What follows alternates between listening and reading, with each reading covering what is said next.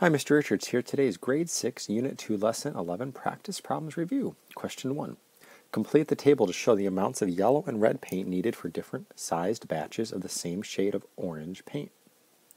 Explain how you know that these amounts of yellow paint and red paint will make the same shade of orange as the mixture in the first row of the table.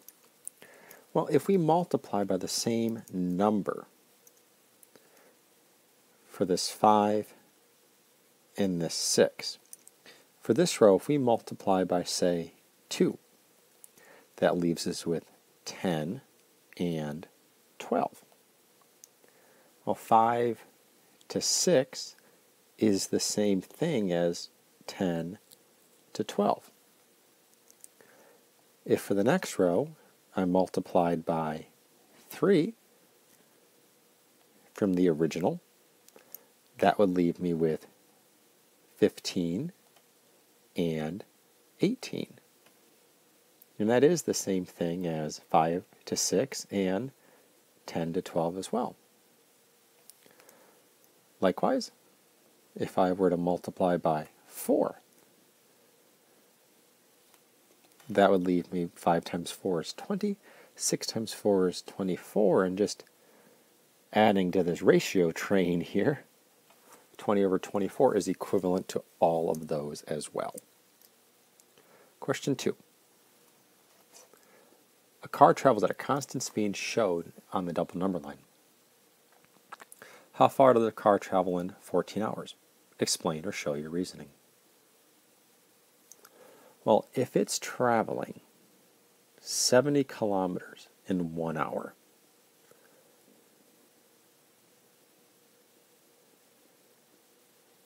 we can take a look and see, well, what about those 14 hours? How many kilometers is that going to be? Well, 1 multiplied by 14 is 14. And if I take 7 and multiply it by 14, we end up with 980, kilometers.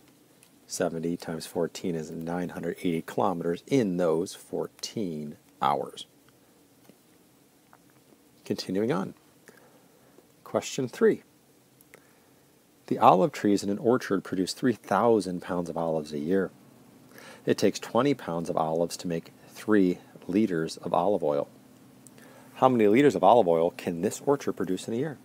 If you get stuck, consider using the table. Well, we can ask ourselves, how do we get from 20 to 100? We would multiply by 5. So 3 times 5 gets us 15. Then we can ask ourselves, how do we get from 100 to 3,000? Well, if you were to take 3,000 and divide it by 100, you would get multiplying by 30. 100 times 30 is 3,000. So if I take 15 and multiply it by 30, we get 450 liters of olive oil. Question 4. At school recess, there needs to be a ratio of 2 adults for every 24 children on the playground. The double number line represents the number of adults and children on the playground at recess. A. Label each remaining tick mark with its value. We go from 0 to 2, so the top number line for adults is counting by 2s. So 0, 2, 4, 6, and then 8. The bottom number line is counting by 24 as we go from 0 to 24. So 0, 24, 48, 72, then 96. How many adults are needed with 72 children? How about 6? And it said circle your answer on the double number line, so we'll circle the box. I don't know. Let's keep going. Question number 5. While playing basketball, Jada's heart rate goes up to 160 beats per minute. While jogging, her heart beats 25 times in 10 seconds. Assuming her heart beats at a constant rate while jogging, which of these activities resulted in a higher heart rate? Explain your reasoning. A couple different ways to go about this. One way is to start with this 160 beats per minute idea.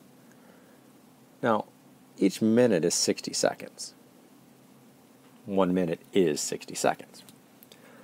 Well, can I get this down to 10 seconds? Sure. If I take 60 and divide it by 6, that's 10 seconds. So if I take 160 and divide it by 6, this is 26 2/3 beats in those 10 seconds. So if we were to compare the basketball here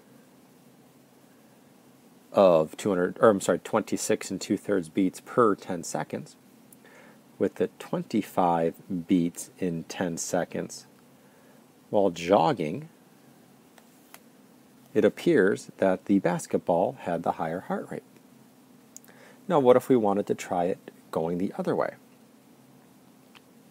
If we have 25 beats in 10 seconds, what if I try to get that to 60 seconds? Well, in this case, it's multiplying by 6 to get to 60 seconds, because 60 seconds, again, is the 1 minute. And when I take 25 times 6, we get 150 beats in the 60 seconds. That was the job jogging. There we go. And comparing that to the 160 beats in 60 seconds for basketball, once again, basketball does show the higher heart rate, whether you simplified it or increase it. Continuing on to question 6. A shopper bought the following items at the farmer's market. 6 ears of corn for $1.80. What was the cost per ear? Well, if we take a look at $1.80 for 6 ears of corn, we want to get this to be equivalent to cost per ear. We need to divide 6 by 6 to get to 1 ear. So if we divide $1.80 by 6, we're going to get 30 cents per ear of corn. 12 apples cost $2.88. What is the cost per apple? Well, $2.88 for 12 apples. And we want to find our cost per 1 apple. So if I divide the 12 apples by 12 and the $2.88 by 12, we get a cost of 24 cents per 1 apple. 5 tomatoes, or potatoes, anyways, 5 tomatoes cost $3.10. What is the cost per tomato? If you like to, probably can't sing much more than that or I'll get a copyright violation. Anywho's, 1 tomato, if I could spell tomato, Tomato. If we divide by 5, and then divide the $3.10 by 5, we will end up with 62 cents for the 1 tomato.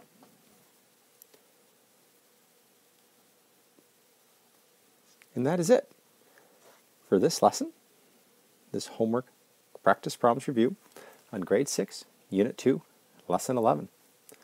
Good luck.